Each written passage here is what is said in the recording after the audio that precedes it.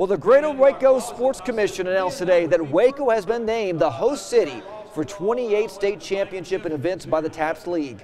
These events generated gate attendance of over 45,000 annually from all over the state, along with over 9,000 participant hotel rooms nights.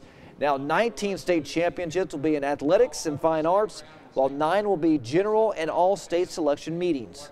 We want those tourists from outside of our community to come into Waco and stay in our hotels, eat in our restaurants, spend money in our stores, go to our zoo, see Cameron Park, come on campus here.